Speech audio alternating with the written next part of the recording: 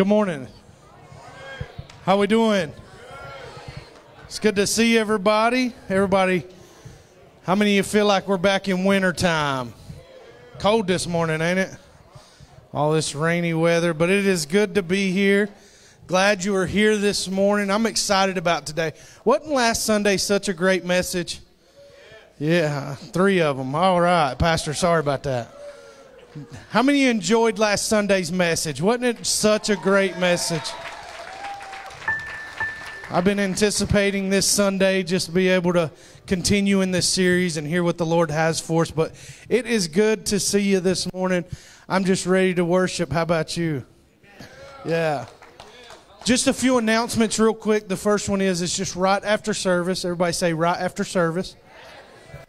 If you are wanting to help with our Good Friday service and volunteer, we're going to meet just real quick. Be about 15 minutes down in our youth building. So if you don't know where our youth building is, you'll go out this door, go through the next glass door, and just keep going straight, okay? And then we'll be in our youth room. So if you'd like to be a part of that and be on a part of the volunteer team, we got different teams.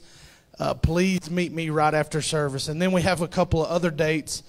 I think it's the 20th. Let me check. 20th. Yes, Pastor told me. We're going to meet over at Pops. So, and then we'll use that as a time of where we're going to just instruct what exactly how our service is going to go and those that will be volunteer. And then the Wednesday before our Good Friday week, we're going to have a meeting over there where we're just going to spend some time in prayer and praying for our service over there. Amen? All right. Well, can you stand with me this morning? And as you stand, just greet 2 or 3 people around you. Tell them it's good to see them this morning. Tell them they look nice.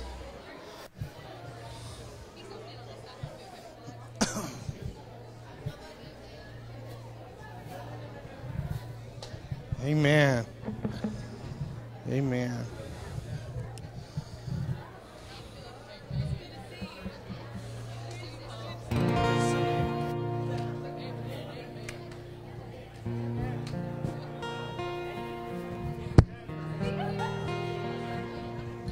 Amen.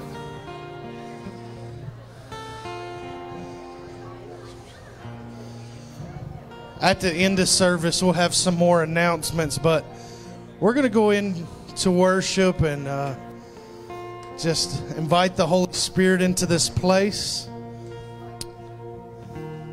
I'm so grateful that we're able to be here this morning and just worship together. How many of you? Yeah.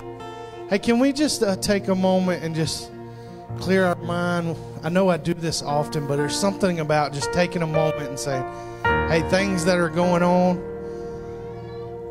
in your life right now, just take a moment and be in the presence of the Lord.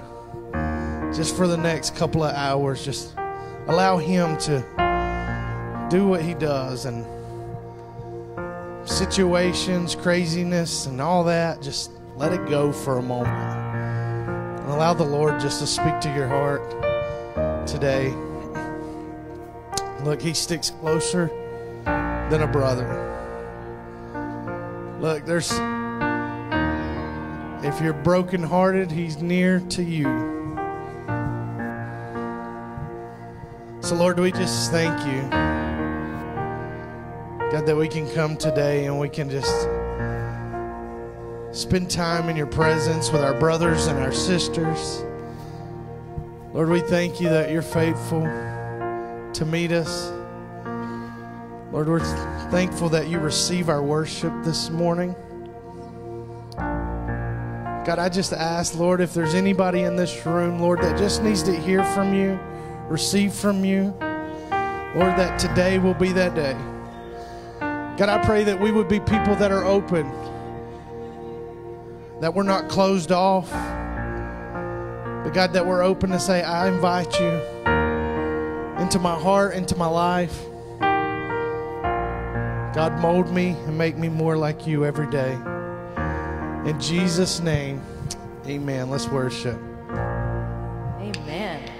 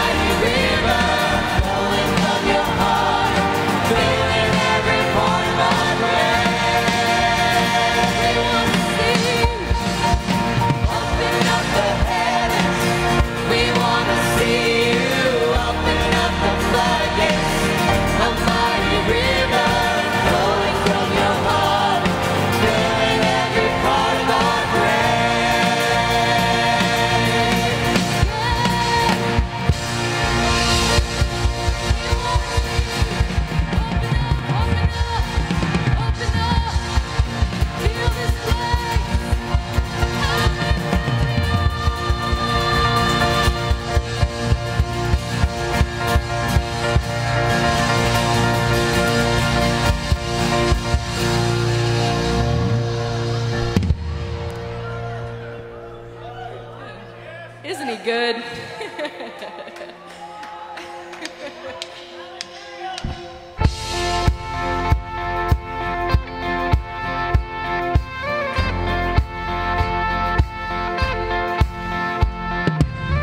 There is a shaking that hearts awaken.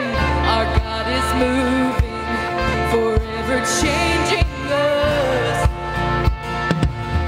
There is a trembling, there is revival, the sound of worship, so great and glorious. Holy Spirit, hear us now, breathe on us, holy fire fall, come and fill this place with your presence, like a rushing wind, send your spirit here, breath of heaven, breathe on us, breath of heaven, breathe on us. Come breathe on us.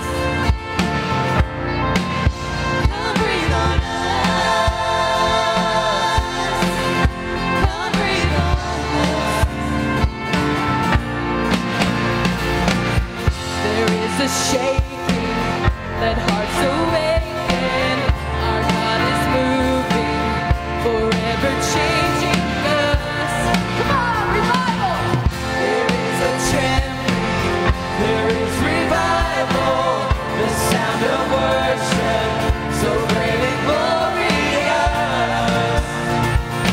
Holy Spirit, hear us now, breathe on us, holy fire fall, come and fill this place with your presence, like a rushing wind, send your spirit here, breath of heaven, breathe on us, breath of heaven, breathe on us.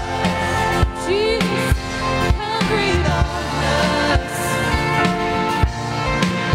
Come breathe on us. Come breathe on us.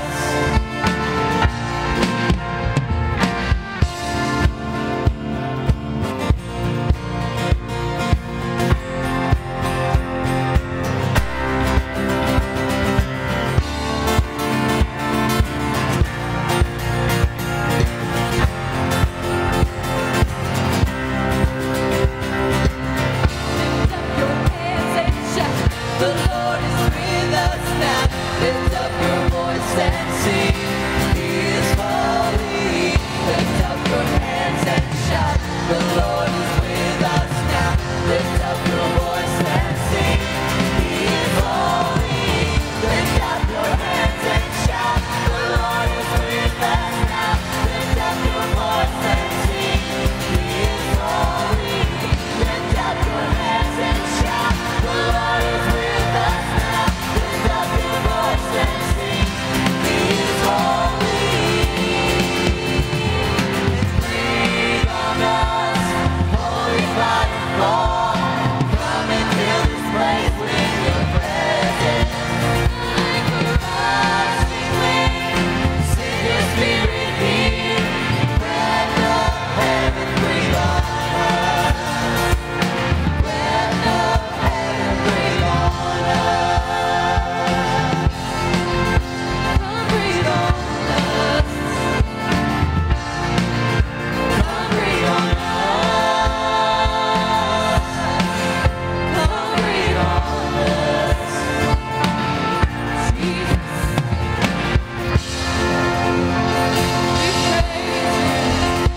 We praise you. Lift up your hands and shout, the Lord is with us now. Lift up your voice and sing, He is holy. Lift up your hands and shout, the Lord is with us now. Lift up your voice and sing, He is holy. Lift up your hands and shout, the Lord is with us now. Lift up your voice and sing, He is holy. Lift up your hands and shout, the Lord is with us now. Lift up your voice and sing, He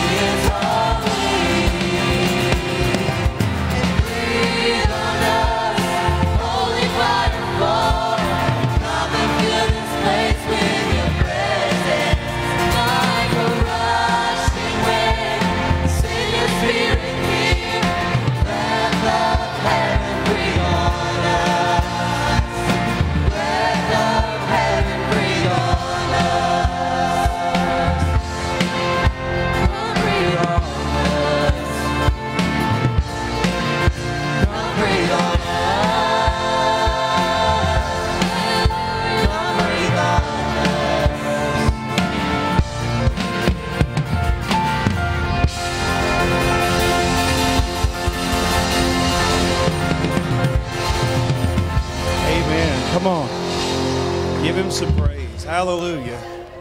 Thank you, Lord.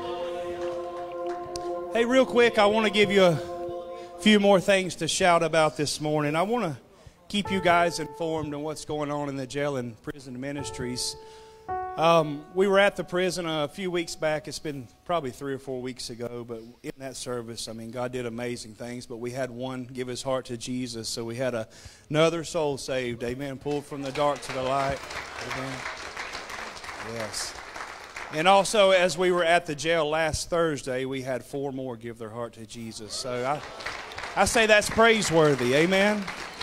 God's still moving and changing lives. So also, I received a letter this morning. There is another need at our local prison. They're at max capacity. I think it holds 236 people. But that is a camp where people who don't have a whole lot of time, they're fixing to get released and go home. A lot of these guys, when they get out to go home, they don't have anything. When they come in, they take their clothes, they give them the prison uniforms, and they donate their clothes and things. So the need is this, that some of these that are getting released aren't going to have regular clothes to go home in. So they sent a letter out with a need for new clothes and new shoes. Say new clothes and new shoes.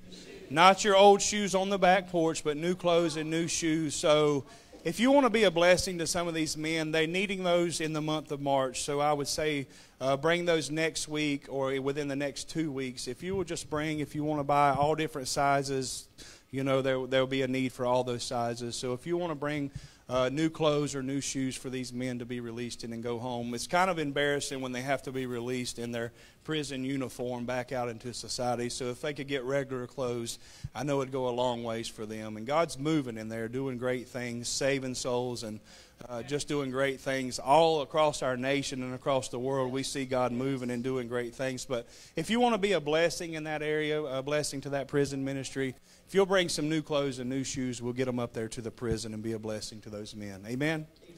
Who's ready to give to the Lord this morning? As we obey the Lord in bringing in our tithes and offerings, we make the following declaration in faith. According to Malachi 3, the windows of heaven are opening over every area of my life. My blessings will be more than I can contain.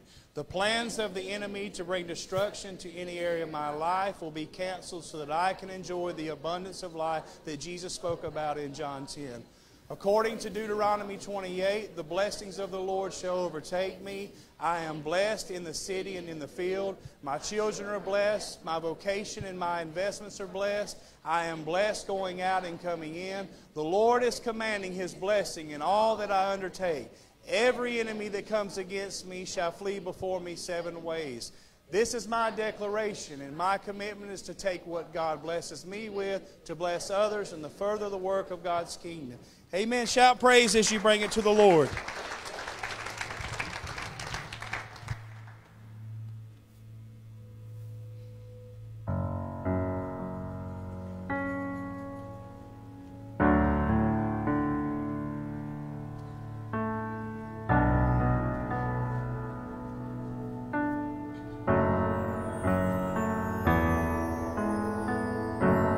When I walk through deep waters, I know that you will be with me. When I'm standing in the fire, I will not be overcome.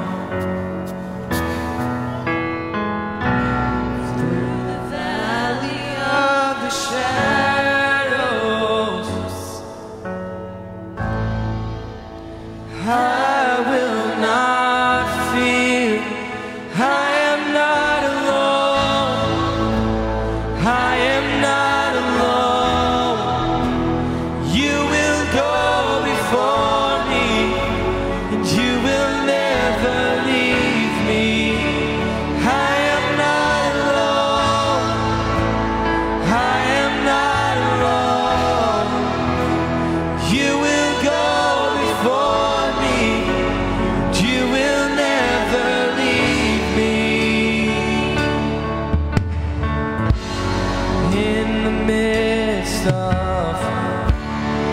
deep sorrow.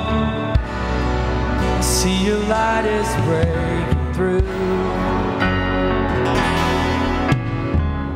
The dark of night not overtake me. I am pressing into you. Lord, you fight my every battle,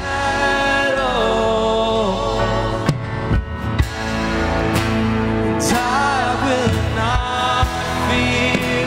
I am not alone. I am not alone. You will go before me, and you will never leave me. I am not alone. I am not alone. You will go before me, and you will never leave me. You redeem me, and you call me as your own. You amaze me, you redeem me, and you call me as your own. You amaze me, you redeem me, and you call me as your own. You amaze me, you redeem me, and you call me as your own. I am not alone. I am not alone. You will go before me, and you will never leave me.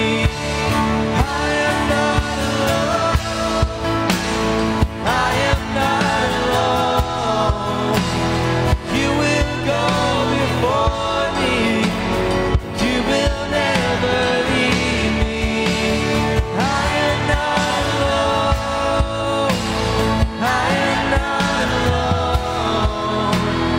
You will go before me, you will never leave me. I am not alone. I am not alone. You will go before me, you will never leave me.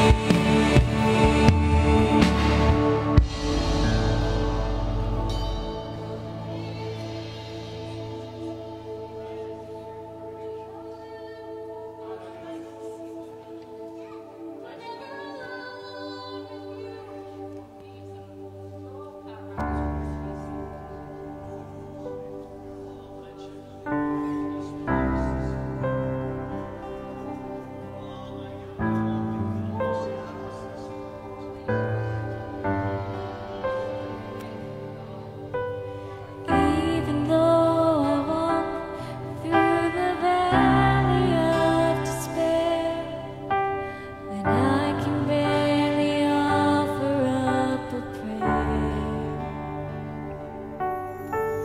still you hear the cry in my heart before I speak. You hide me in the shelter of your wings. You cover me. You cover me. I'm resting in your shadow. 'Cause you're my strength and bravery. You cover me. You cover me. I'm safe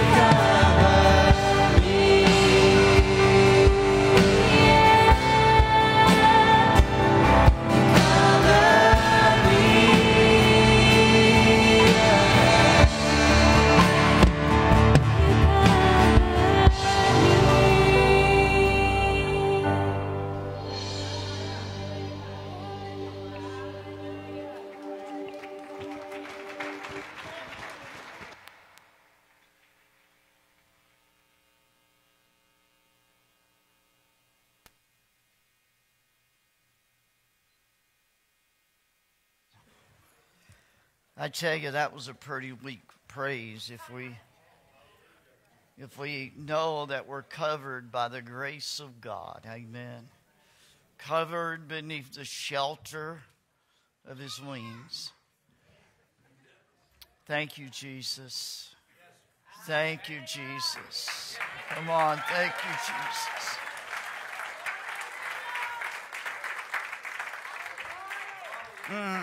And I want to pray right now. I just felt from the second song this morning that there was someone just right now that the Lord would say to you that I have you covered. You may feel like you're in that battle all alone, that you're hopeless and helpless, but I just want to tell you the Lord just saying to you this morning that he has you covered. And understand this, if he has you covered, he has it covered. All right. I don't think you got that. I said, if he has you covered, he has it covered. Well, bless the Lord this morning. It's so good to be in the house of the Lord and to celebrate. We're so glad that you're here this morning. I want to add one thing to what Paul was saying about Good Friday service. We're less than 4 weeks away now. I put a little video out this morning, so if you would go to my Facebook page and share that. When you share that, if you would tell your friends on Facebook to share what you just shared. Amen? Can we do that? Can we just let the word go out, because there's still churches that we're not hearing from? Listen, we're gonna do this regardless. Amen. And I'm grateful for the churches we've got with us. But listen, our goal is to get the churches of Rutherford County together. All right, to love one another and to love on Jesus. So I encourage you in that. And also I put out last night an announcement for Hannah that she is putting together some bags for the homeless. And thank you, Monty, for those that you're doing for those that have been in jail, because what Jesus said, don't forget them, right? I was sick and in prison, and you visited me, right? And so thank you for that. But Hannah is putting together these for the less fortunate, the homeless, and she wants to put Bibles in those. So if you have some Bibles that you're not using, or if you want to go buy a couple to give, whatever, just see Hannah, and she will tell you anything else she needs. And one more thing before I preach, I just want to say thank you for your giving the last couple of weeks. We asked you for a couple special offerings, and 2 weeks ago you gave over $1,000 to go. I remember this week to go to Turkey and Syria, where the earthquakes were, to Foursquare disaster relief. So thank you for that. Last week, we asked you again to give on behalf of Joe Simmons, on behalf of getting Tracy's funeral paid for. And again, you gave over $1,000. And that was 25% of what the funeral cost. And then this past week, we had another family in the church that stepped up and gave another significant gift toward getting that paid. I say we ought to thank God for that. Come on.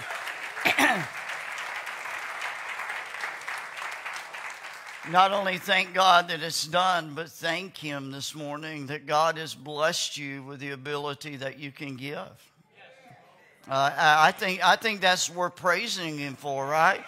You remember a few weeks ago, a couple months ago, we prayed over those that have businesses in the church, and we pray over your families, because I believe God wants us to be a church that we can give, that we can help. Amen? So thank you for doing that. Well, last Sunday, I talked with you, and thank you, Paul, but I'm going to rearrange just a little bit. I started talking about the principalities and powers here, and then I talked about distractions. Just two more right there. That one, and then, let's do this. Put one there, and there we go. We got it. And then if you want to put one more here, if you got it. So, but I talked to you about living in the heavenly places. And let me get my scripture. And I used Ephesians chapter 2. And let me go back to that in verse 1. And let me say thank you to those that the kind words and already people that have shared with me even this morning how God touched them and they released things last week. I celebrate that. Amen. I celebrate that. Again, let me go to chapter 2 and verse 1 through 7. And you he made alive when we were dead in our trespasses and our sin. So this is where we were again. Remember this. We were dead. We were lifeless. We were on our way to hell. We were hopeless. Nothing could help us. Religion couldn't help us. Good works couldn't help us. Embracing any set of beliefs could not help us. Nothing could help us. We were dead in trespasses and sin. But God. Aren't you glad? But God. Amen. And again, in which we walked according to the course of this world, according to the prince of the power of the air, the spirit who now works in disobedience, among whom also we once conducted ourselves in the lust of our flesh. What's the word, if you have a King James version, what's the word that is used there? Conversation? Okay. You know, for us today, we think a conversation is if we sit down and talk together. Sit down and talk together. But literally a conversation means your lifestyle. And that's what he's saying. We once conducted ourselves in the lust of the flesh, fulfilling the desires of the flesh and mind, and were by nature children of wrath, just as others.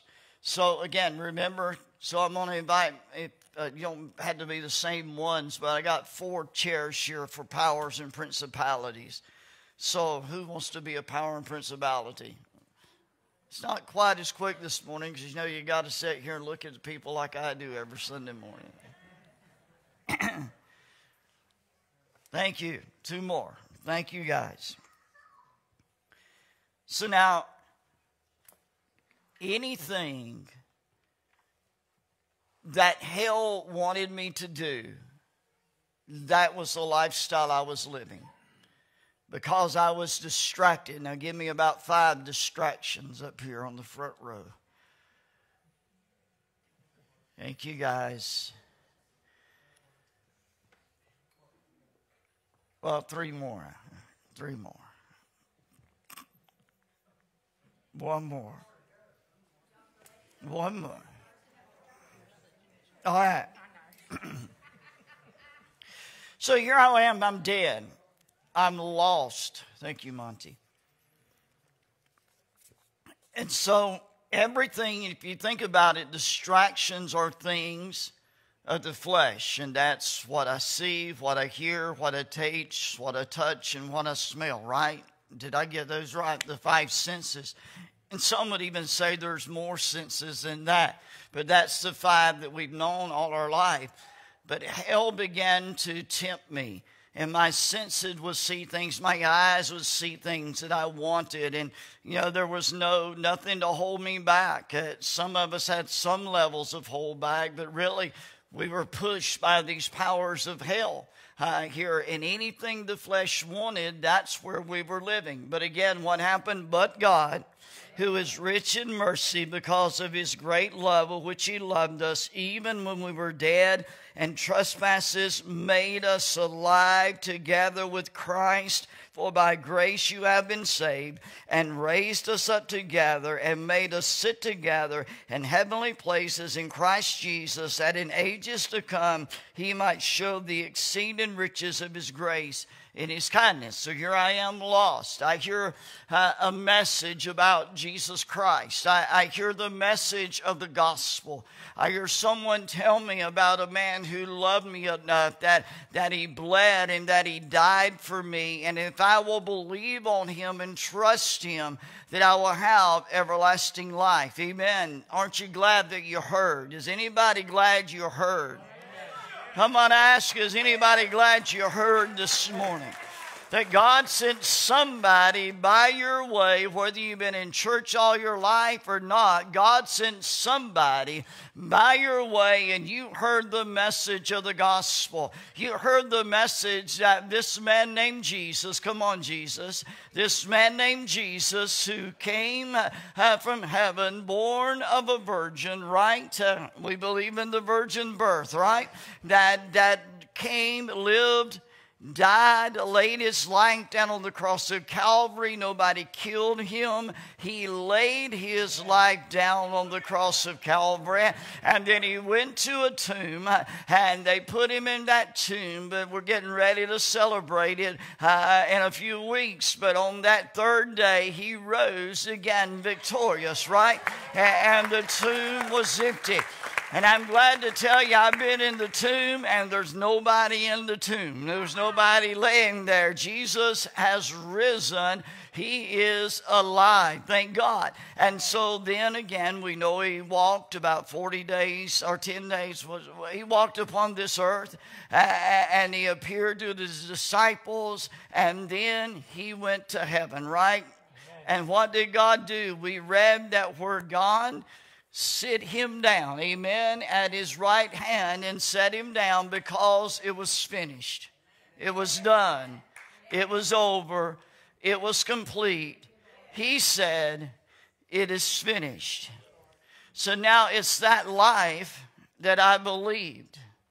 It's that message that I responded to. And I told you last week that when I responded to the heavenly place, that God had already put Jesus far up above all powers and above all principalities.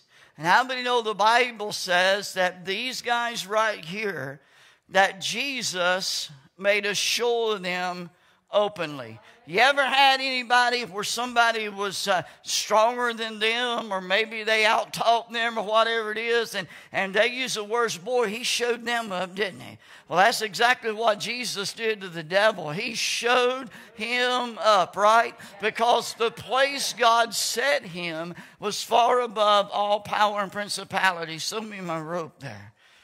Right there. Yep. So come on, Jesus. So what did you power some principalities? I got bad news for you. But you got to stand up because you've been defeated. Give me them hands. You have been bound. Go ahead, Jesus. Because the Bible says that you can't spoil the house of the strong man unless you first bind the strong man, and then you can spoil his house. Is that the word of the Lord? So when Jesus, even before he ascended into heaven, that he was there, he was fighting hell. Some preach that when he went to hell and preached to the spirits that were in captives, he suffered in hell. I find no truth in the Word of God that he suffered. He died, but I believe when his eyes rose up in hell, hell knew that hell was in trouble, right? Every power, every principality, everything of hell was bound, defeated, and listen, and in Jesus it was destroyed. Amen. So now, Jesus, I want you to take them and I want you to triumph over them. Amen. I want some shouting because that's what they did. Come on, Jesus, do it happily. Because they came into that city when they had defeated a foe. The king would get in a chariot. Keep it doing, Jesus. Amen. Get them dizzy if you had to. But amen, they would tie him to a chariot. They would strip them naked. We're not doing that this morning. And then they would cut off their big toe and they'd cut off their thumb. And then they would take those kings through the city and they would say, look at these kings. These are the kings that tried to destroy us. These are the kings that tried to bind us. These are the kings that were coming against us. Now look at them. Amen. Come on. Is anybody happy Man, y'all guys ain't celebrating. Look, I'm talking about a celebration. Thank you. You guys can sit down now because you're bound, right? You can untie them. You can sit down in your chair. You're done up here. You're done up here. You guys are done in Jesus. You basically no longer exist. Amen. You're defeated. You're done with. And that's exactly what the Bible says. He triumphed. They celebrated. The people of the city, man, they didn't have to be told to clap. They didn't have to be told to get happy and triumph. They realized that there was the king and there was the armies that were trying to destroy them. So now that's where we are. We are now sitting with Jesus in the heavenly place. And remember, I told you Ephesians 1 said that in this heavenly place, it is basically sown with the things of the Spirit. We are blessed. The Bible again is past tense, that He hath blessed us. In this place where Jesus is, that we live our life from, we have been blessed. And all the things of the Spirit, one preacher said it like this: this is where the winds of heaven blow. I don't think you got it. This is where the winds of heaven blow. Hey, they're blowing, and they just don't come occasionally. We can say, okay, man, I felt some glory today. There is a continual glory of God flooding the place, right? Because in this place, Jesus is sitting. And not only is Jesus sitting, but there are people sitting here that have been delivered. They've been set free. Some were bound. So I'm just going to ask you this morning, is there anyone here that has been bound by alcohol in your past, but you've been set free in Jesus, and you're willing to come and take a seat in the heavenlies, right? Is anybody? Yeah, come on, Kelly. Amen. Let me ask you this. Is there anybody here that's been bound by lust in your past life, whether you're a man or a woman, but you've been set free in Jesus, and you want to come and take your place this morning? Anybody willing to say, Jesus set me free? Man, I'll sit down because thank God He set me free. Come on, Peggy. Amen. Hey, we ought to celebrate the fact that this place is filled with people that are seated with Jesus, that have been set free from things in their life. How about jealousy? You know, we talk about those big sins, right? How about things that people think, well, that's just a little sin. Maybe you told lies. You couldn't help but lie. And you were jealous of people. But you came to Jesus, and Jesus set you free. And now no longer you're jealous of people, but you're loving people. Is anybody else here this morning like that? Oh, come on, guys. I'm not talking about, you don't have to be shameful if you were that way, because I'm talking about that you're no longer that way. Well, I guess I'll have to sit back down here too. Amen.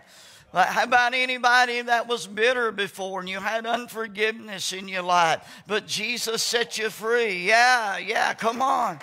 Man, this is going to fill up the heavenlies, right? So if you look at it and you think about it, now in this heavenly place, not only am I sitting with Jesus, but I am sitting here with the saints of God. And this is just a small representation of saints of God that have been set free from something in their life. And now they're experiencing something that the Bible calls the abundant life. Does anybody like abundant life? Yeah, some of you do and some of you don't. But yeah. I'm thankful that the life that we have now is a life that Jesus said that in this place you have abundant life. In this place you have everything that you need.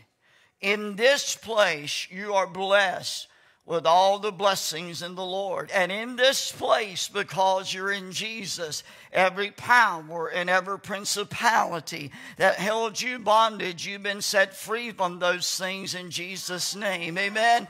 So is there anybody else out there that just didn't want to come up here this morning? And you said, well, I just don't know. I just, I don't know about this abundant life stuff. But you see, sometimes we relate the abundant life about the things that we see down here, the things that we have down here, and the things that we do down here. But see, I've got to live life down here. My life is here, but I've got to live down here until one day Jesus comes. And what a day that will be when my Jesus I shall see. And when he takes me by the hand and leads me through the promised land, what a day that will be. Amen. But until that day, I've got to live on this level with the abundance of life that I've received on this level. Is that making sense? 6 people. Right. See, you have, regardless of what is going on down here, if you're a child of God, this is where you're seated. Because it's not saying Jesus will seat you. And it's not saying when things are going good in your life, you're seated. But the Bible says he has seated you. So if you're a child of God, no matter what your situation, you have abundant life. I love a story about an old ditch digger. And this old ditch digger lived in the slums. And there was this rich lady. And she looked over at her chauffeur one time, and she said, I want to go down in the slums, and I want to see what's going on with the outcast. I want to see what's going on with those people down there. So she gets in her car, and the chauffeur starts driving her through, and man, it's a bumpy ride. But this woman is so rich that she owns one of those cars that are so easy that she don't even hardly know the bumps. So here she is, driving down through the slums, looking at all the people that she thinks are less than. All the people that she is more fortunate than. All these people. All of a sudden there's an old guy in an old muddy ditch over here. And he's digging in this ditch. He's got mud all over him. But all of a sudden she realized this ditch digger is singing a song. And she wants to hear what that old ditch digger is singing. So she tells her chauffeur, stop. She rolls down her glass a little bit. I'm a child of the King. I'm a child of the King. Through Jesus, my Savior, I'm a child of the King. Oh, and he keeps on digging. And the mud keeps on getting all over him. And here is this rich lady. That's not saying all rich people are like this. But this rich lady that looked at him. And he is singing a song about down here. He was living at a level, but she was only looking at this level. But he was singing, I'm a child of the King. That while he was living here, he was living here. Right? Right? He was flowing in this life, but he was living here. So that rich lady got out of her car. And she went over and stood near this old ditch digger. And she said, what? You're a child of the King? You're a child of the King? Look at your life. Look at your muddy clothes. Look at what you're doing. You're a child of the King? Don't make me laugh. You're not a child of a king. You don't look like a king's son to me.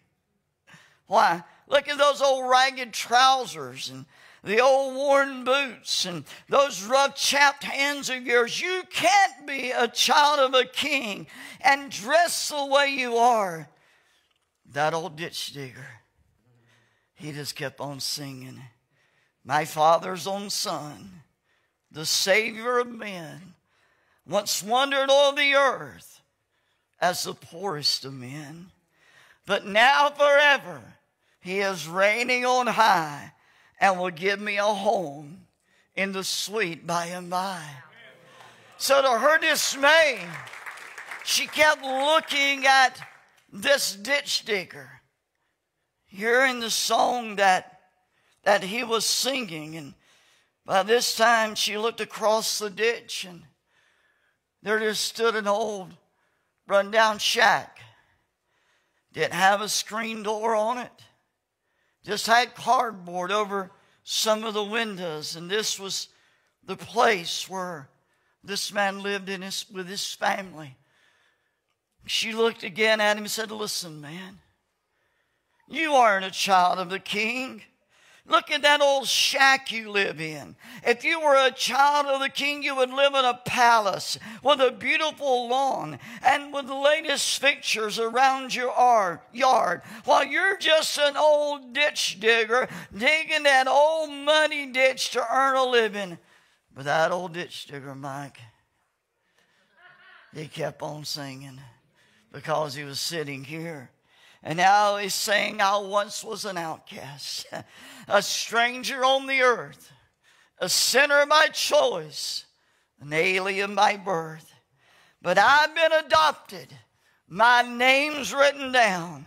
I'm an heir to a mansion, a robe and a crown.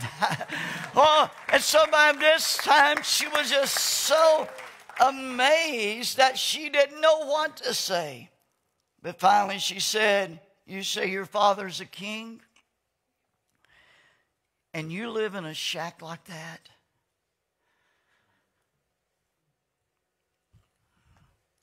You say your father's a king? You live in a shack like that? See, that's what hell tries to do and challenge you. Your father's a king? And you live in a shack like that? Why, it is as good as my pet's doghouse. If you were a child of the king, you would attend the big balls and wine parties we have at the king's palace. You couldn't be a king's son, so don't fool yourself. You're just an old ditch digger. But the old ditch digger, he just kept on singing. A tent or a cottage, oh, why should I care? They're building a palace for me over there. Though exiled from home, yet still I can sing. Oh, glory to God. I'm a child of the king. That old lady, she got back in her car and had the chauffeur drive them away. And she looked at that chauffeur and she said, I don't see how anyone could claim so much and yet have so little. That old ditch digger leaned on his shovel and watched her ride away. And he said, I don't see how anyone could claim so much yet have nothing. Amen. Aren't you glad this morning that as a child of God, that you have abundant life? You know, we live in a world that says if you want life, do this. If you want life, you've got to enjoy this, right? This is what living is all about. If you want life, you've got to drink with us. If you want life, you've got to party with us, right? If you want life, you've got to do all of these things that the world digs. But I'm living here, but I'm singing, I'm a child of the King. I'm a child of the King. Listen, this isn't my destiny. This isn't my home, right? Because I live there. Amen. And I'm going there, but right now I've got to occupy until I come. So see, that's where the problem for most of us sit in. You know, we have, where'd I leave my note? We have the abundance of life. You know what that is? That's Zoe life. That's the God kind of life. John 10 says what? That the thief has come before to steal and to kill and destroy, but I've come that you might have it more abundantly. Listen, that life means an overflow, abundant life. You know why? Because there is the bounty of heaven right up here. The bounty of heaven is where you live at, and you have abundant life. Listen, if I choose to not walk in abundant life, this is why I don't walk in abundant life. I live down here. I do life down here. I work down here. I do all of those things. All the powers and principalities are bound. I've been set free from the power of sin and the bondages of hell.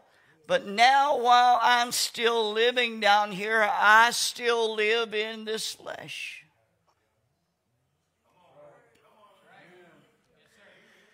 And listen, Romans 3:23, and I just learned this day before yesterday. Romans 3:23, I knew Romans 3:23. That said we've all sinned and come short of the glory of God. I never did a word study on that.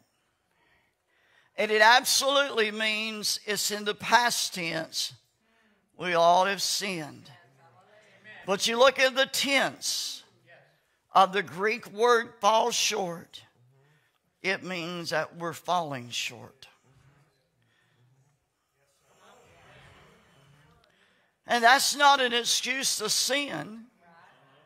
That's just saying while we live down here, we all have sinned. This was our lifestyle. This was where we lived. Listen, whether you wanted to come up here or not, many of you were bound by alcohol. Many of you were bound by drugs. Many of you were bound by lies. Many of you were bound by bitterness. Many of you were bound by jealousy. Many of you, and you can name all of those lists.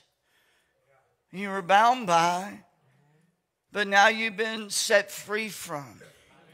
And understand, if I've been set free from something, that means it doesn't control me any longer. These powers and principalities that were here, they don't control me any longer. I've been set free. So listen. So if I sin, or whatever it is, anything I fall short of the abundant life, is because that down here, I've still got taste, I've still got touch, I've still got hear, I've still got smell, and I've still got sight. But the Bible says that when I came to Jesus, I was baptized by the Holy Spirit into the body of Christ. And it says I was crucified with Him. What was that? Part of me was crucified, not my spirit, because man, that thing's alive. Right? It was made alive. I have abundance life in my spirit, man. Man, I'm sitting up here with Jesus, right? I'm a member of the General Assembly of the Firstborn, whose names are written in heaven, right? I'm a part of that great innumerable host. Thank God for that. But I still live down here. And if I don't keep my eyes on Jesus, I start getting my eyes on things down here.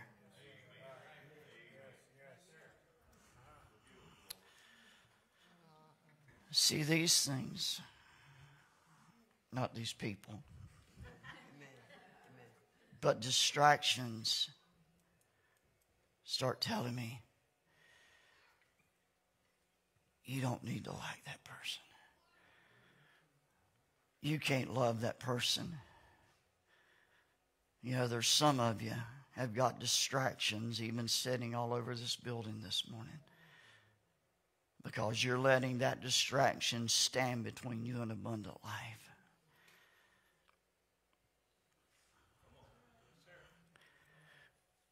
Which camera am I on? There's some of you that are listening online this morning that need to be sitting in this house. There's some of you that know that this is the place that God has placed you and God wills for you to have. But you've let distractions get in the way. And maybe there's somebody here, well, I don't like them, or like that. You know what? Somebody said it like this. Well, there are hypocrites down there. And somebody else said, well, guess what? If that hypocrite is standing between you and God, that hypocrite's closer than God than you are. So what I'm telling you this morning is you need to get yourself back in the house of God. If this isn't the place that God planted you, you need to find where God did plant you, and you need to get back in the house of God. Because here in the house of God, in the move of the Spirit, yes, God can meet you at home. Yes, God can bless you in your pajamas. And sometimes that may have had to be, but it doesn't have to be any longer. And God said to forsake not to assemble together, right? Right? He said forsake not. And even more so, as the day approaching. And that don't just mean to come and set your behind down in a chair.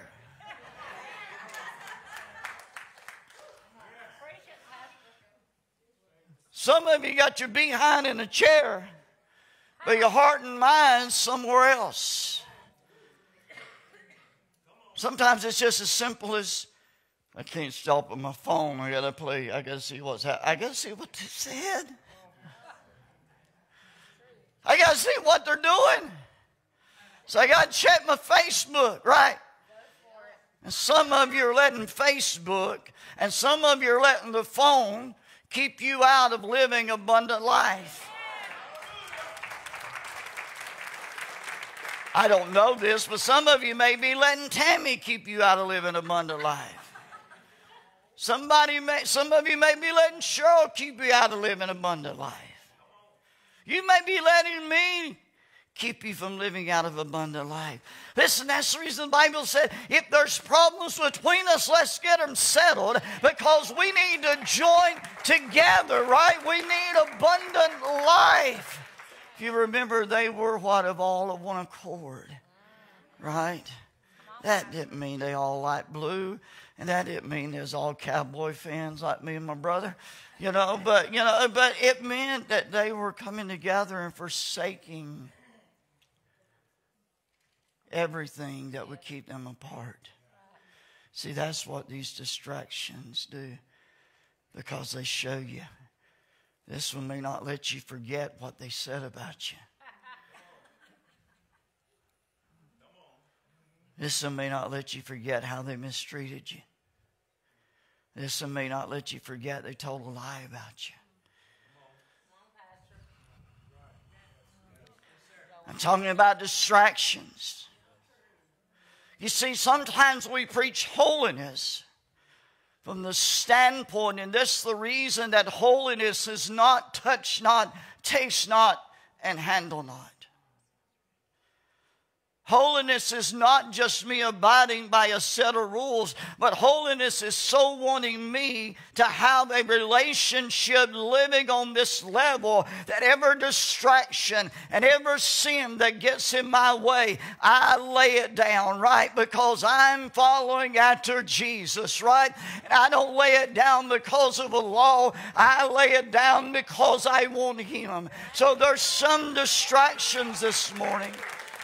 I know I'm meddling a little bit this morning, but there's some distractions that are on the TV set. A man or woman bound by lust, but watching R-rated movies that have sex all in it, that have nudity all in it. Oh, it's okay. Is it okay?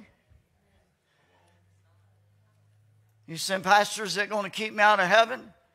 I can't answer that question. The sin itself will not.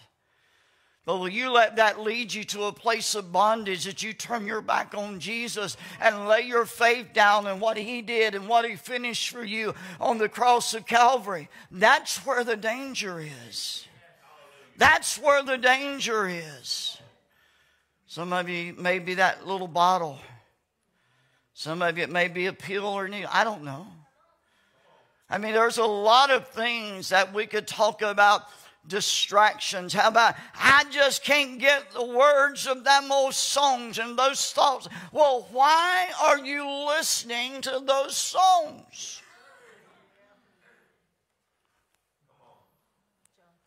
Dear Lord, I am so grateful, and I don't say this boastfully, I say this with a heart of gratitude. I was saved when I was 12 years old, but I wandered away from God. I wanted to enjoy sin, and I don't know, I guess, I just know I wasn't walking with God. I experimented just a little bit with alcohol, but got so sick on my stomach, I never wanted that stuff again. I never wanted to drink a beer because it smelled like I just went to the bathroom.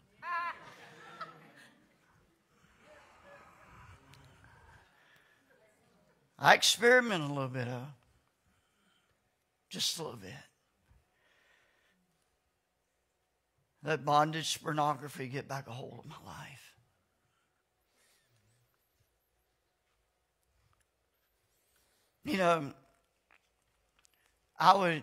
When I first started hanging out with a group of friends I was hanging out with, this is what they would say about me.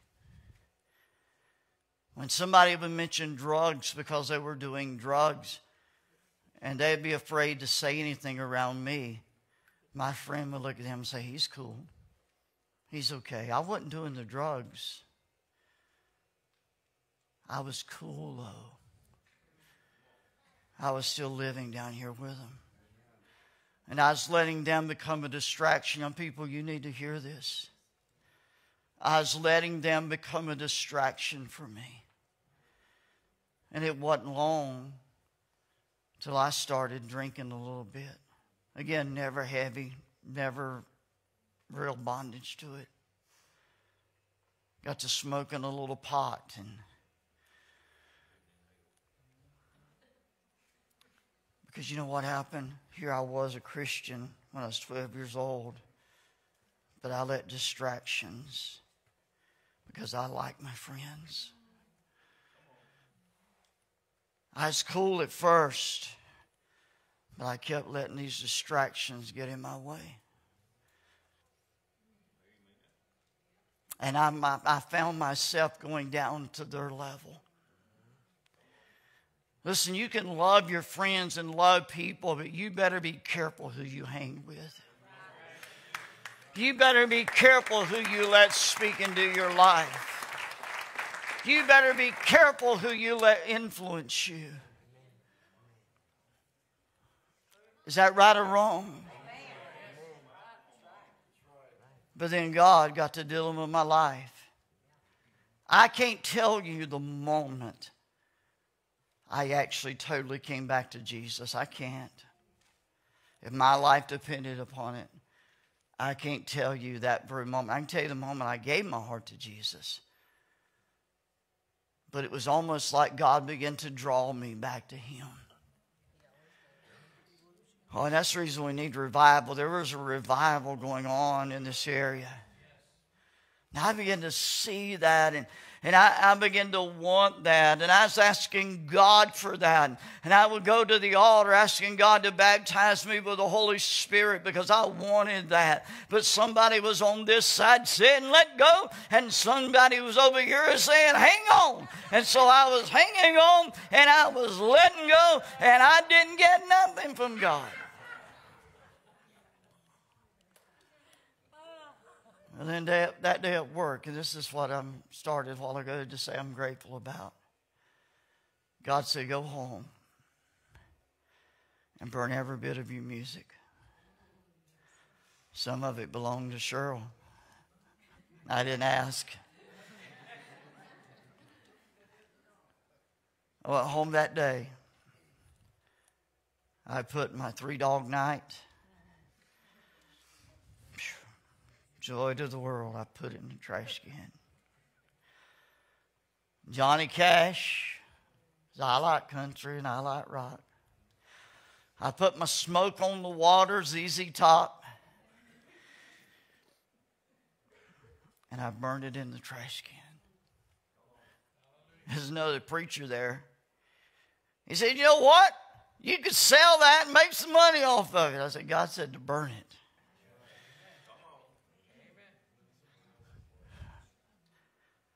And I burned it. And that night I went to church. Nobody had to say hang on, and nobody had to say let go. I just had an encounter with God, man, that I got baptized with the Holy Spirit, and it changed my life. It changed my life. See, that doesn't mean that although I'm saved and baptized, I'm sanctified. Man, I was sanctified when I got saved because I'm sanctified with Christ. That's what the Bible says. I'm sanctified with Christ. But I can still let distractions get in my way.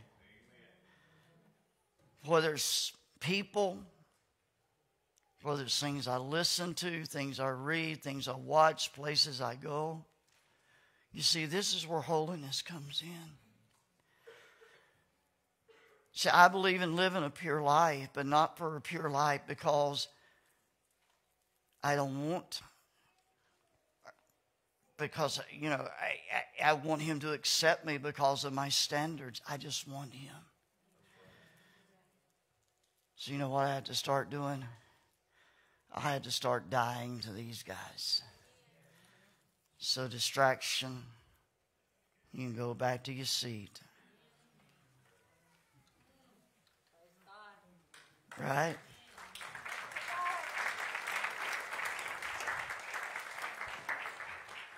I'm choosing abundant life. Right? Doesn't mean that I still, because Paul said I die daily. I had to make choices every day of my life not to listen to the lies of hell, not to listen to the challenges of hell, because hell will challenge you. You get sick. You feel pain. Well, God's not real. And you must not be holy enough or you'd be healed. You go through problems. You go through loss. Well, if God loved you, you got abundant life. And that just happened to you. Oh, I'm a child of the King. You see, listen, that's the reason that if I keep on holding on to Jesus, I can say all things work together for those who love God, to those who are called according to his purpose. Why? Because in Jesus I'm being preordained. In Jesus I have been chosen, right? In Jesus I have been sanctified. And if I choose to say no to distractions and no to temptation, right?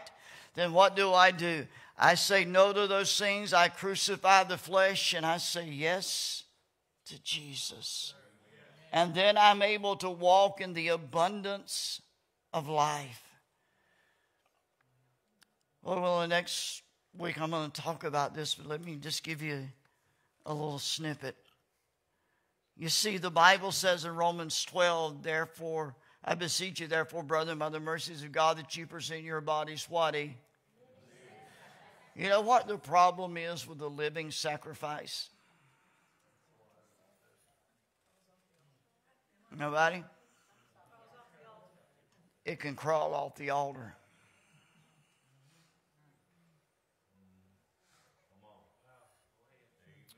You know, a dead sacrifice don't crawl off the altar.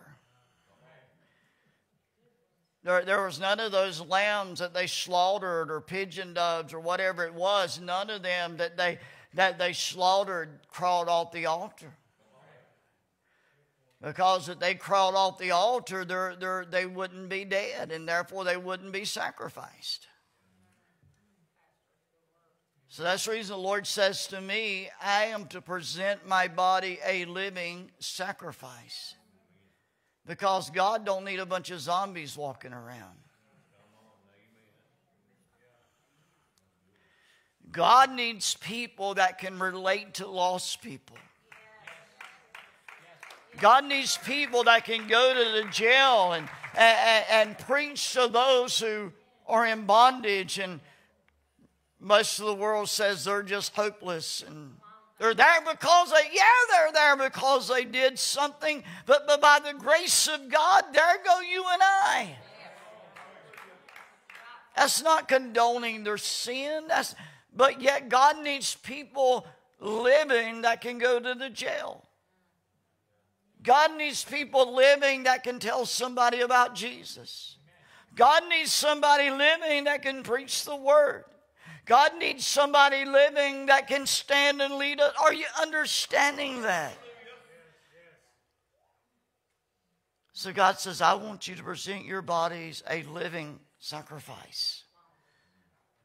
See, I take the body because the body is quickened by the Holy Spirit. But the body is a tent, and the body is temporary.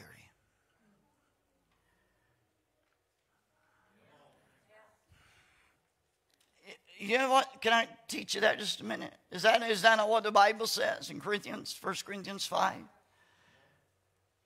That this thing that I live in is a tent. And you understand what tents are? They're temporary. In those days, they were nomads. So they would pick up their tent, they would go to somewhere else and set their tent down. But they never set their tent down and said, this is where I'm staying. So a tent is temporary. A tent is something that wears out. That's the reason we need the Holy Spirit to quicken these mortal bodies and bring healing and bring life to them, right?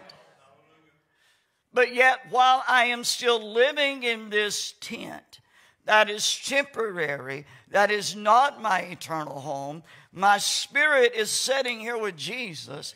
I'm very much alive in Him. I have abundant life. Listen, it is not something that you work yourself into. It is the gift of God. Dear Lord, I wish we'd understand that. It is the gift of God. But then I live in, again, this body that has to be a living sacrifice. So there's a part of me then, the third part of man is my soul realm. Again, it's that mind, it's the intellect, is your intellect, your emotions, and your will. Everybody raise your right hand. So listen to what you did. Your body did not raise its hand on its own.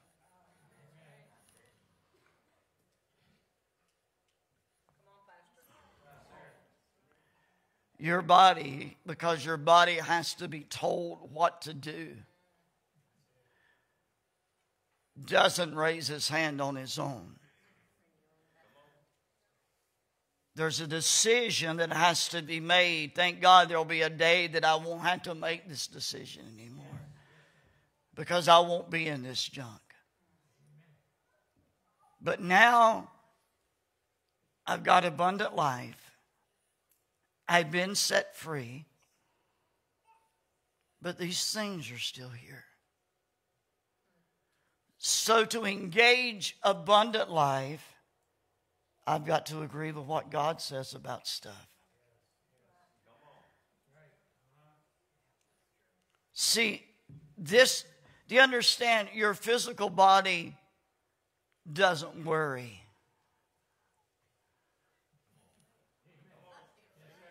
It shows the effects of it,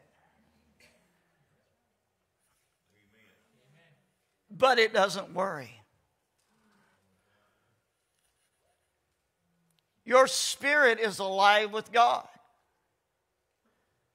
God is alive in your spirit. So worry, I don't believe is coming from your spirit. Worry comes from this realm right here, this soul realm, where you confront the world and all the distractions, and you have listen, there's some of them distractions are big. Are they not? They're big. Some of them really hurt.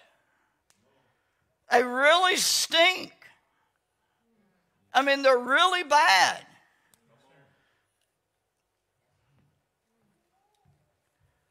So I go through these things and I encounter them in this tent. My spirit that I have abundant life in knows that I'm okay with Jesus. Lord, cover me. I'm sheltered in Jesus. But see, in this room, I start listening to the distractions. And I start worrying. It's in this realm that you're going through marriage difficulties. And somebody says, well, there's somebody else that would treat you better than that. I pray you never hear a Christian talk that way. Christians ought to be trying to help save marriages. And your eye sees something it likes. Because you realize that, I don't have time to go there, but just look at TV. Again, as I said the other day, they don't use Bubba with a snaggle tooth to sell hamburgers and use cars. See, the world wants to attract our sight. Hell knows that there are needs and there are things that God placed in our life that are gifts of God. Amen, or me to that one. But hell then wants to take and contaminate and just mess them up. So now you're married, you're going through marriage difficulties, so you've got your distraction up here. That's your problem, is your distractions. So then here, you've got to either decide that my mind is renewed by the Word of God. I'm thinking the way Jesus thinks. Well, the world says go find you somebody else. The world says go get satisfied by that other person. Or that other person makes you happy. I've heard people say, well, that person would have never did that if they'd ever been saved. I totally disagree with that. Because saved people that have abundance of life, if they get their mind on distractions and they get drawn by distractions, they then don't crucify the flesh and they shut up their spirit and they side with the flesh and they find themselves in a place they never thought they'd be. So it's sheer. It's sheer. I don't have a phone. It may be my iPad. Siri's been talking to me for some reason. I never use Siri. But is that making sense? I mean, I have so much to say, but I want to try to bring that to a close because, again, I'm up here. I'm seated with Jesus. In this place that is sown with the things of the Spirit. With my brothers and sisters that can say, I've been set free. Hey, I once was bound, but now I'm free, right? Hey, I once was bound by those things, but now I am free in Jesus' name. Hallelujah. So I'm sitting up here enjoying the abundance of life. But I have every day got to die, and every day of my life say no to those distractions. And young people, that's the reason I want to champion you. I want to champion our young people. That's the reason I high-five them. Sometimes I try to dance with them or whatever it may be. You know why? Because I realize there are all kind of distractions that are standing in their way to draw them away from the house of God. We've got musicians up here that are well enough that they could be out in the world boogie-boogieing. But they chose to bring their talent to the house of God. And I champion that. Man, we've got singers we've got a whole youth band that could be out there singing something else. But they're here singing praise. I champion you. But understand that there are still distractions that hell will put in your way. And that's the reason we have to choose. See, this is past tense, guys. Please hear that. This is done. This is finished. And as long as my faith and trust is in the finished work of Christ on Calvary, I am sitting with Him.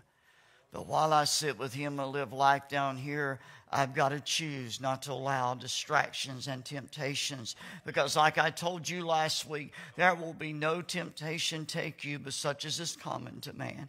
And God will with every temptation make a way of escape, that you may be able to bear it. Amen? So listen again, please hear me.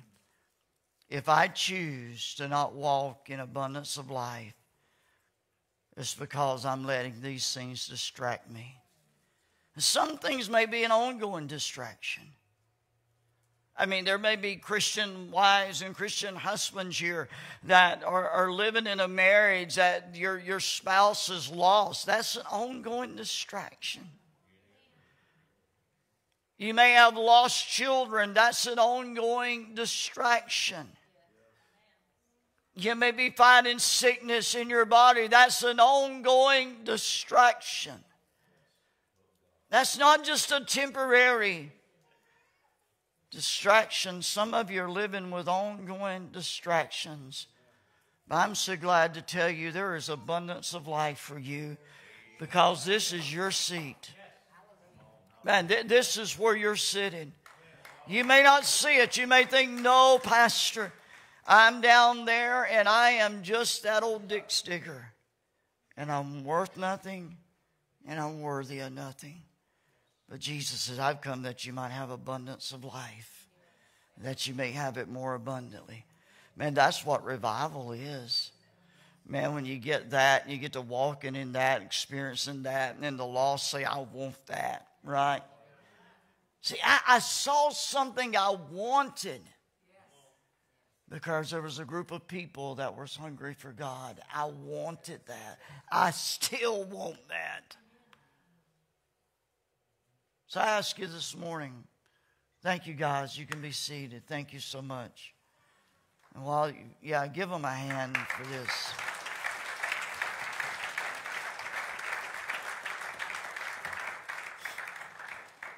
I got one more message in this, but I think you guys are free. I set you free. But I ask you, what's the distraction in your life? How about if you don't know Jesus this morning? What's the distraction? Well, preacher, I've got hurt in church. I've seen the church hurt people. I'm not going to sugarcoat that. I'll just tell you, people do get hurt in church.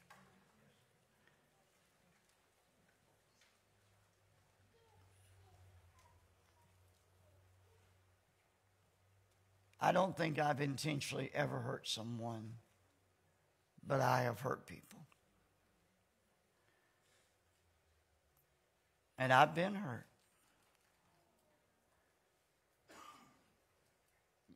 Because I realize we're imperfect in the flesh.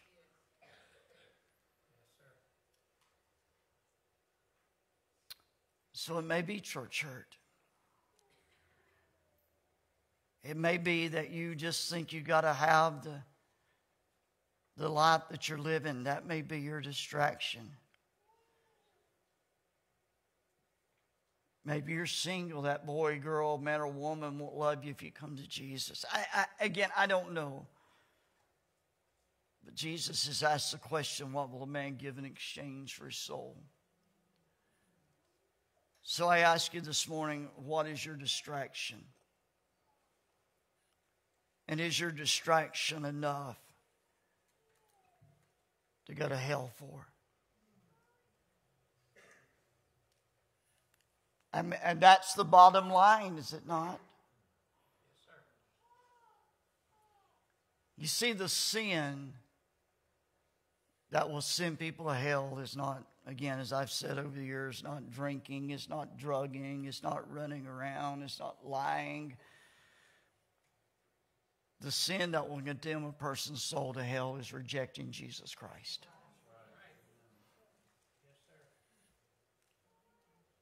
So what is the choice that's keeping you from giving your heart to Jesus? I ask right now, the very spirit of conviction, the Holy Spirit, will grip your heart. The musicians are going to come around, and this altar is ready for you to lay your distraction down. Lay that giant down and say, no longer you're going to keep me out of a relationship with God. I want eternal life. If I close my eyes today and live no longer, I want eternal life. It's sure for you. Jesus did it. Jesus died for you. And then I'm going to ask you, child of God. If you're here and you want to know Jesus, I want to ask you to come over here. If you're a child of God this morning and you've got a distraction, and you know you've got a distraction that's standing between you and really obeying God. There's things you just not let go of. There's people you've not let go of. There's situations you've not let go of. And every time you think about going deeper with God, that thing hits you right in the face. Why keep dealing with it?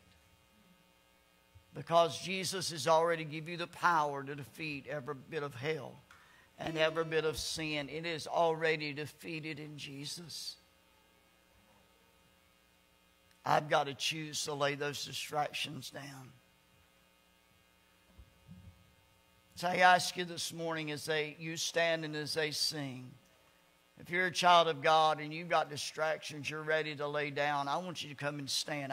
Please, I'm not going to keep you from bowing, but I want to ask you not to bow if you would. I want you to come and stand on this side. If you need to know Jesus, you're lost, you're backslidden away from God, over here. But from here over, if you're a child of God and you're ready to lay things down and loose them and let them go, I'm going to give you some practical things to do next week of how to walk in that. But I want to ask you this morning, are you ready to say no to distractions and yes to Jesus? And again, the only way you renew your mind and make sure your mind lines up with your spirit, if Jesus is alive in your spirit, as I said last week, you read the contract. Stand with me. Let me just ask you this question. What is the Holy Spirit saying to you this morning? I want to say right now that in Jesus' name, I declare you free right now in this moment from every distraction. I declare you free this morning from every lie and everything of hell that will keep you from hearing the Holy Spirit. You are free right now to choose to say yes to Him, to walk with Him, and to get rid of those distractions in your life and give them to Jesus. So what is the Holy Spirit saying to you? Now you must be obedient to God. Sing, guys.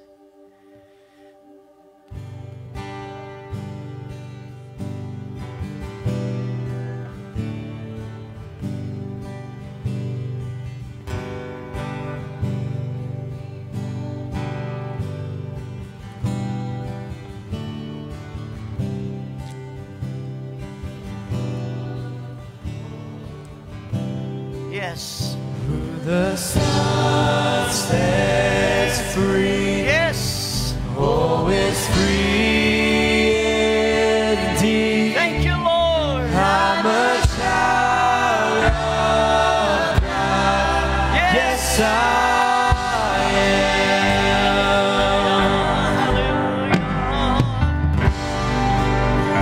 He has ransomed me. His grace runs deep. Oh, while I was a slave to sin, Jesus died for me. Yes, He died for me. Who the Son sets free, oh, is free indeed. I'm a child of God. Yes, I am. A child to the King. Who the Son sets free, oh, is free indeed. I'm a child of God. Yes, I am. Thank you, Lord. I am chosen, not forsaken. I am who you say I am. You are for me, not against me. I am who you say I am. I am chosen, not forsaken. I am who you say I am. You are for me, not against me. I am who you say I am. I am who you say I am.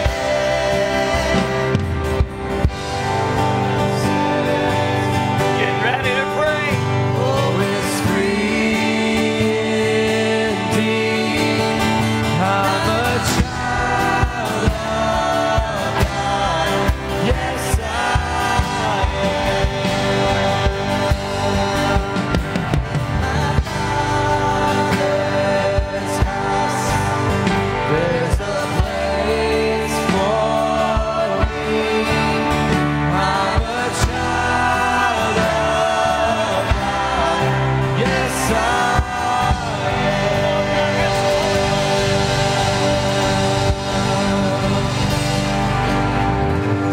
Come on, God has some Holy Ghost filled people that feel led of the Lord to come and stand behind these this morning. Come on, Holy Ghost filled, you know you're free. If you're not willing to say, I'm getting rid of my distractions, stay in your seat. But I've chosen to get rid of every distraction. Would you raise your hands, guys, even now? Father, in the name of Jesus, Lord, you told us in your word that whatever we bind on earth is bound in heaven. Lord, we enter into agreement with heaven. And Lord, I know that every distraction, every bondage, every attraction, Father, that is holding these back from really engaging the abundance of life that you have for them, Lord. God, Jesus, you defeated them on the cross. You rose victoriously, and Calvary was enough. And Lord, I say that those things are bound right now. And whatever we loose upon earth is loose in heaven. So Lord, right now I declare each one of them. I declare them free. Come on, I declare them free. Lord, you gave us the authority, Lord God, to whatever we loose on earth, Lord, is loosed in heaven. Lord, I loose them this morning. I declare them free. Lord, I declare them free. Lord God, Father, when the Son sets free, He's free indeed. Bring the music down just a minute. I want to declare over you standing here that the Lord is going to create new attractions for you. Oh, hallelujah. I sense this, I really do. That as you come and say, Lord, there are distractions that have been in my way, the Lord is going to create attractions for you. And those attractions are going to be toward Him.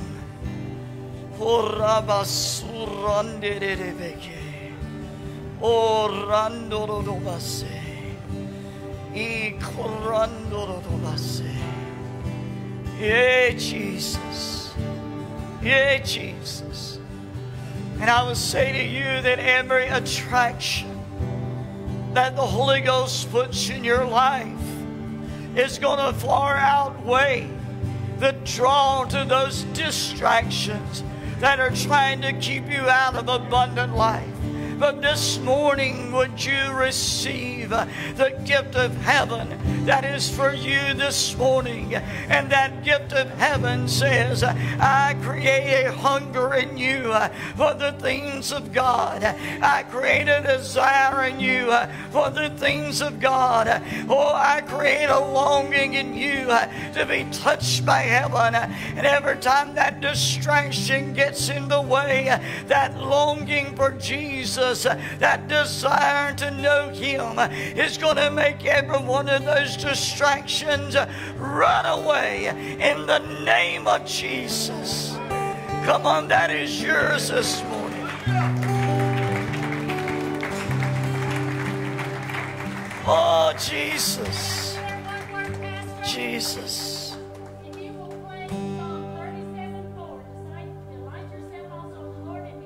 Yeah.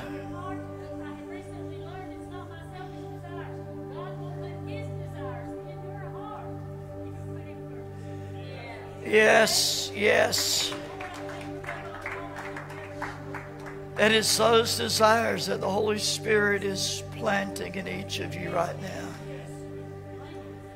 Yes. You want to just raise your hand.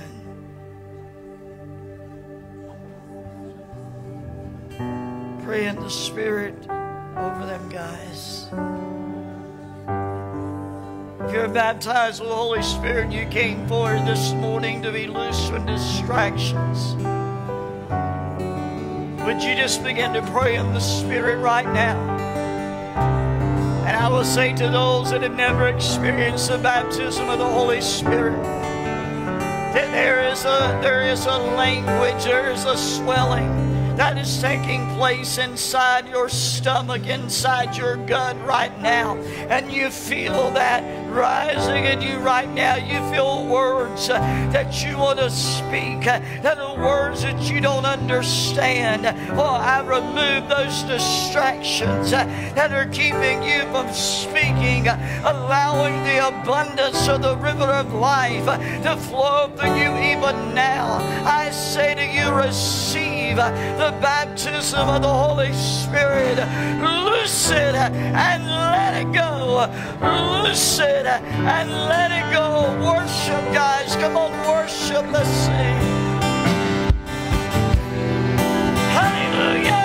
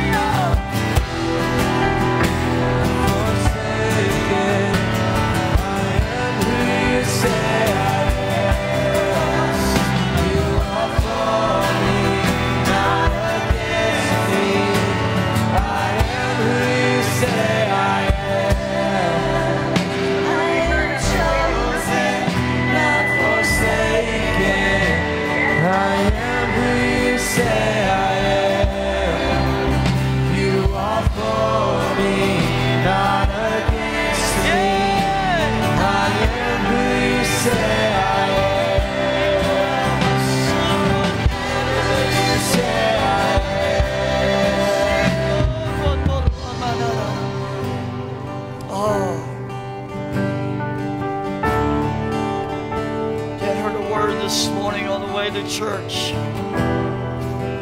and she just heard the Holy Spirit say, get out of my way. Just get out of my way. And so when you see, when you lay those distractions down, you're getting out of his way. So they used to say, just let go and let God. Just let go and let God.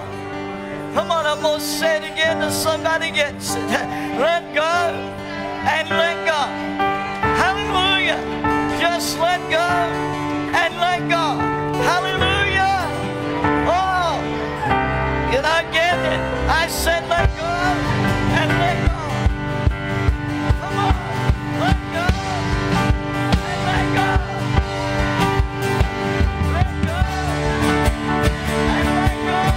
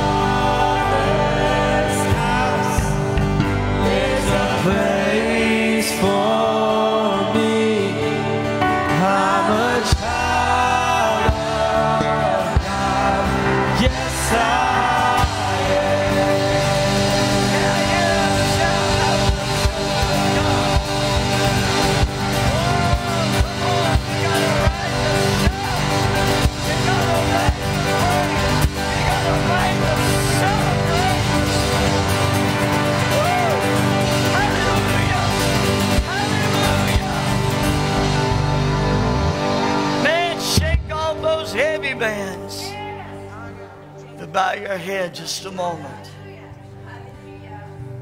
Still somebody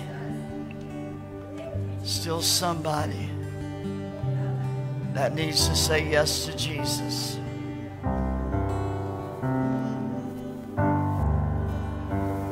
You say, Pastor, I just don't understand this stuff. Let me tell you something. Neither did I. And I grew up in church. Tonight I got the baptism. I've said this before, but just to reinforce what I just said, I didn't understand it. And I heard the Holy Spirit say to me, go to your Sunday school teacher. Tell her you feel something and you don't understand it. About that time, she said, it's the power of God. I feel it all over you. Man, she let go and started shouting. One of those dear old Pentecostal shouts. Oh, I didn't understand it, but I've been learning about it ever since. And I'm still learning. So you may not understand, but you know there's a longing in your heart this morning to be born again, to know Jesus, and to have eternal life. They're going to sing one more verse and one more chorus. Unless the Holy Spirit says to do elsewise, I'll be finished. This is for you this morning. Sing, guys.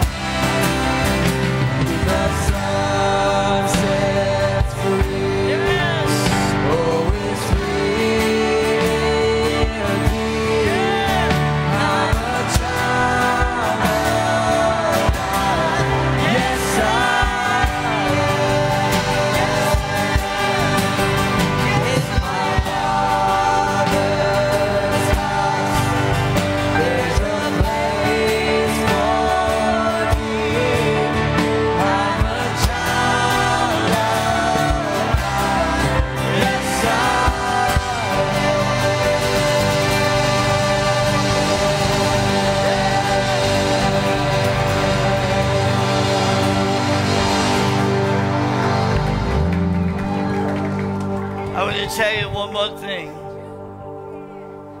You know, and I really, this is something in my walk with God that's just been so reinforced, and things I wished I'd have known 30 years ago.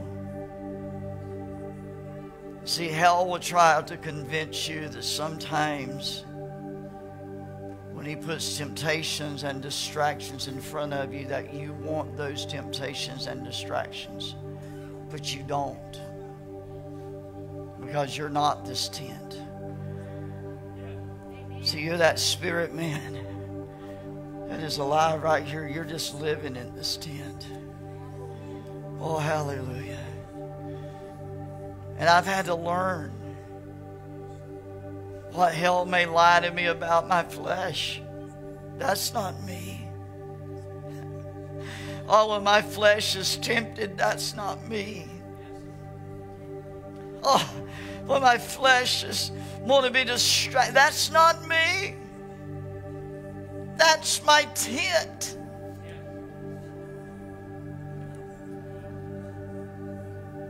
My spirit man wants to serve God. And I'm choosing more and more by the help and grace of God to walk there, to walk here, and not down here on this level. And I'm so gracious to God that it's not by Ricky, because this tent would sure be distracted. So it's not by might, it's not by power, but it's by my spirit, says the Lord of hosts. Celebrate that while Paul comes around. Amen. Amen. You may have, I just want to say this real quick. You may have seen me over here talking to some of the youth, but there's some young people all scattered out, and I was telling them, and I wanted to tell this to all of you, it's kind of scattered out, is this is not an adult service. Yeah, that's good, Paul. It doesn't just pertain to the adults. Absolutely. And I was telling them, I want you to feel free that if God is speaking to you, I want you to go to the front. Don't sit back just because you think, oh, we'll have our service on Wednesday. This is our Grace Chapel, everybody service. So don't hesitate if you feel like God was talking to you in that moment. If there's distractions in your life, you say, hey, because young people, you're dealing with the distractions as Pastor Ricky was talking about. Don't be afraid to respond. in these services on Sunday morning. Amen. All right, look at your neighbor and say amen one more time. Look at your other neighbor, say amen. Look at the person behind you, say amen. All right, listen, just real quick as we're leaving, just a few announcements. Remember, if you're going to be volunteering for our Good Friday service, just go out that glass door, through the next door, all the way down to our youth building. And then remember,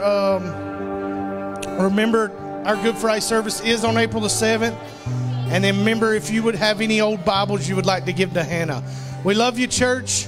We'll see you Wednesday at 6:30 and back again Sunday at 10:30.